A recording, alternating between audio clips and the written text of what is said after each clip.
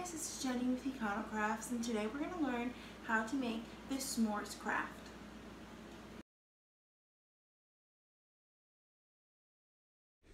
So first, take 5 popsicle sticks and you're going to glue them all together. So all you're going to do is put a thin line on the side of your popsicle stick and connect them. Do this for all 5 popsicle sticks, and it should look just like that. So now take your white paint and you're only going to paint 3 popsicle sticks that are in the middle. This is going to turn into our marshmallow for our s'more. Once it's painted, it should look just like that. Just 3 painted. Now we're going to work on the graham cracker section of our s'more. So line up your felt with the bottom of your popsicle stick.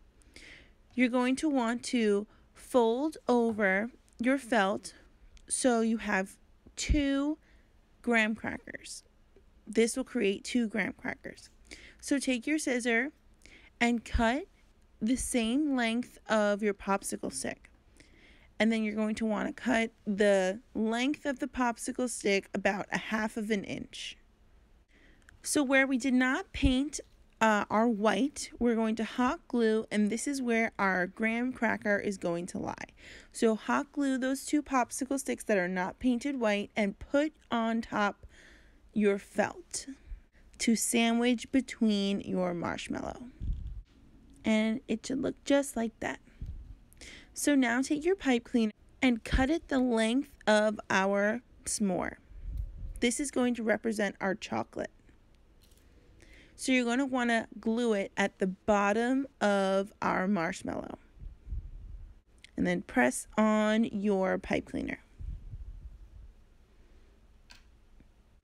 So now we're going to work on the eyes and the mouth.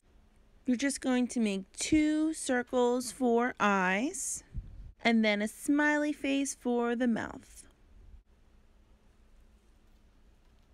Now take your pink and just add 2 circles of rosy cheeks on either side. And now we have our marshmallow craft. So cute.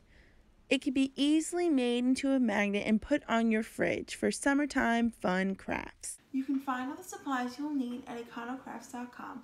Link in the description below. If you enjoyed this video, please make sure to like and share to anyone who may benefit.